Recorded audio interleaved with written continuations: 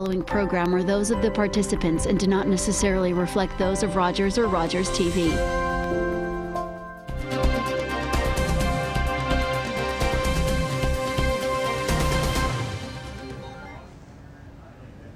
Welcome back to Cable 10 Live. I'm Ginella Massa. Thanks so much for being with us tonight. I'm joined by Chief Peter Dundas. He's the Chief and Director of Peel Regional Paramedic Services. And I'm also joined by Vince Savoya. He's the founder of the Tema Conter Memorial Trust. I want to thank you both for joining me this evening. Thank you. So, Vince, I'm going to start with you. I want you to tell me a little bit about the Tema Conter Memorial Trust, how it got started and what it is. Well, the trust is named after a young lady by the name of Tema Conter. I had the unfortunate opportunity, I guess if you want to call it that, of attending her homicide back in January of 1988. And as a result of attending to that homicide, I struggled with PTSD, which was diagnosed about 12 years after the event. Right. And this is just my way of trying to give back to my colleagues in emergency services and honoring Tema's memory at the same time. Yes. Chief Dundas, I'm going to go to you to speak a little bit about some of the challenges that are faced by paramedic workers, for those in the emergency services like yourself. What are some of the challenges and what are some of the scenarios that they face that may leave them needing to get a little bit of help? Well, there's all different types of scenarios, and I don't think you could really put your finger on any specific scenario. It could be a very traumatic event. It could be a death in the service of a co-worker.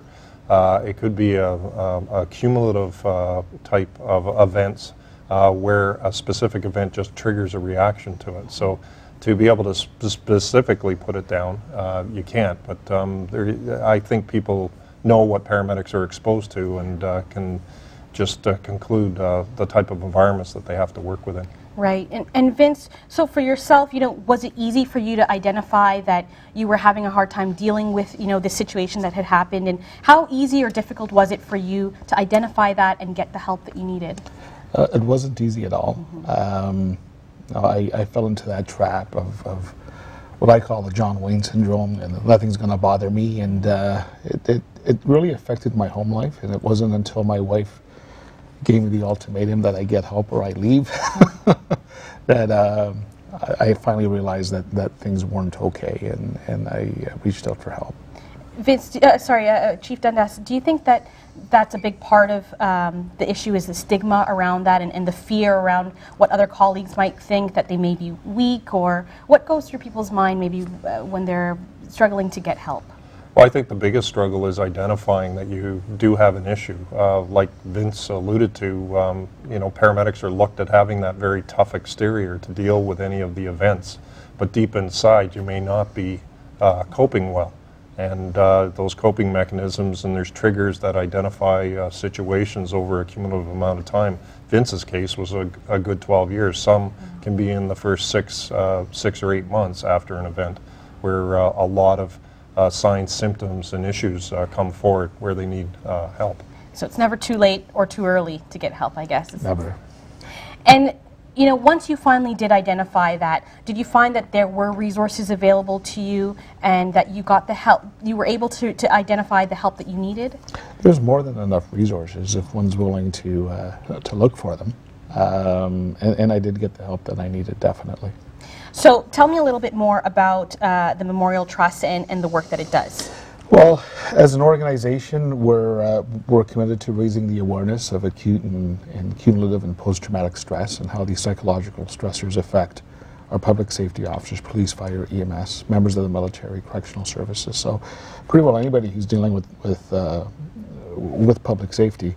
And we do that through a variety of things. We're heavily engaged in research and training and education.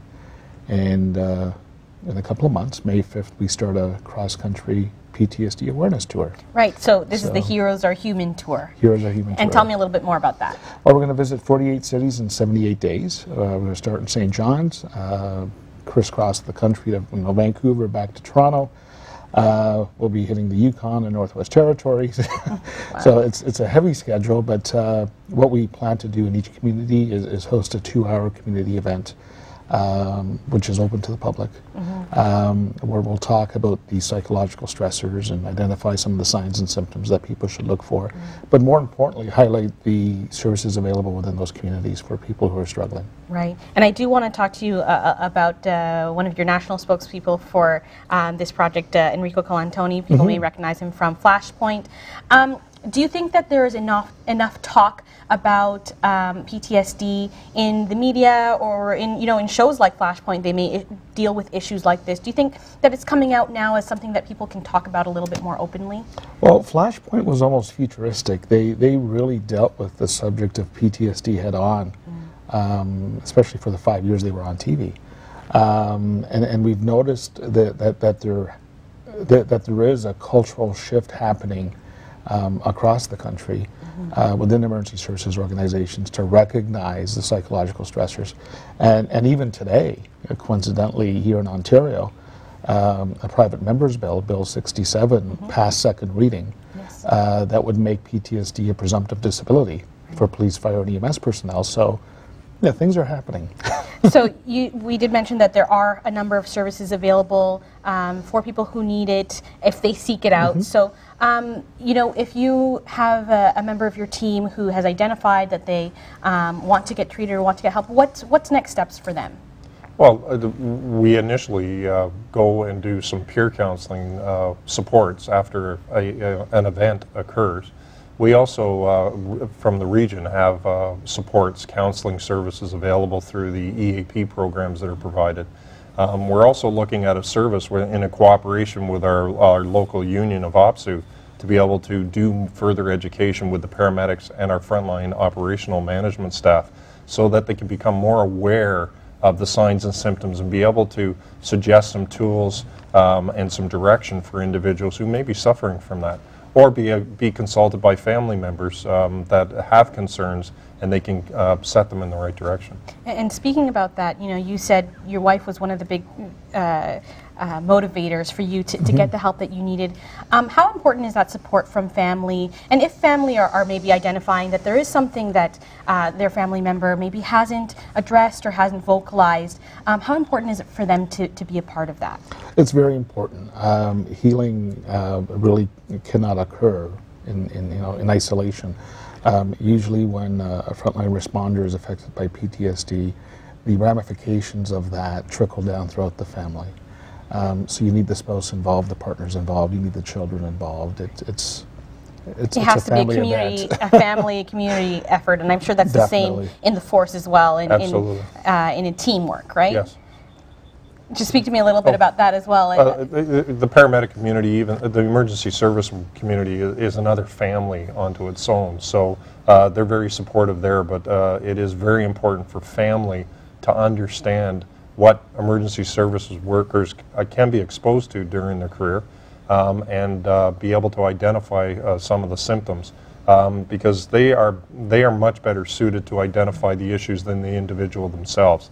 Being shut in, isolated, the nightmares, the sudden reflexes, and the individuals may not recognize those issues. It's the family that really is important, and they need to understand. Were you surprised when you did finally come forward and speak to it? What were you most surprised? Maybe was there something that you were afraid of and you were able to overcome that? Well, interestingly enough, my partner on the call when I attended the homicide, I never spoke to him about my PTSD, and some 14, 15 years later, we finally sat down and we kind of had a heart-to-heart, and he even said to me that he had struggled with that particular call. So, it's really quite amazing how supportive your peers would be if we just gave them the opportunity. Wow. Yeah. And so, we just have a little bit of time left, but if someone's watching right now, if they want to get help, what do you hope they'd be able to take away from this? Well, again, don't be afraid to reach out. Use the services within your organization. Most of them are free of charge. Perfect. Okay, well, thank you so much. Okay. It's such a big topic, and I want to thank you both for being here with us this evening. And we hope that someone out there is able to get the help that they need. Thanks so much for watching, and join us again here on Cable 10 Live.